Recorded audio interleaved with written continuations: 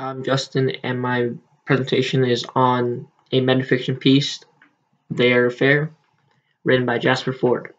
The story is set in a parallel universe and is depicted through the world of another novel, Jane Eyre.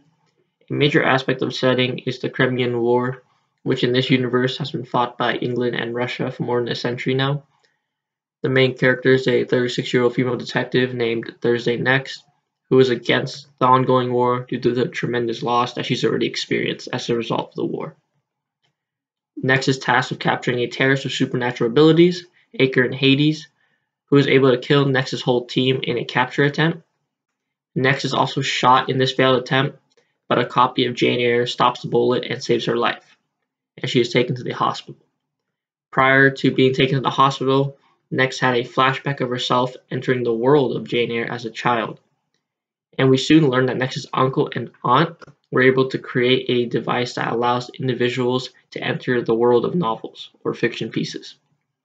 During her stint at the hospital, Nex is greeted with a future version of herself who warns her that Hades is alive. Next, Hades kidnaps Nex's uncle, aunt, and a device in an effort to alter the worlds of numerous novels. Nex and an ally, Jack Schmidt, track down Hades and are able to rescue her uncle and the device, but Nex must enter the world of Jane Eyre again in order to retrieve her aunt.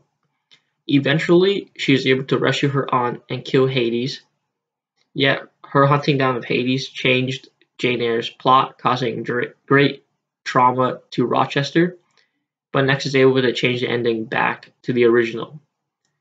When the characters return to their own world, Schmidt confesses that he needed the portal to gain weapons for his employer, Goliath, a major powerhouse in the world. Nex, however, is able to trick Schmidt into entering The Raven by Edgar Allan Poe and destroys the portal, trapping Schmidt. Soon enough, Nex is able to persuade both sides of the war to accept peace, causing great anger to Goliath, and Nex also eventually gets back together with her fiancé. Thank you.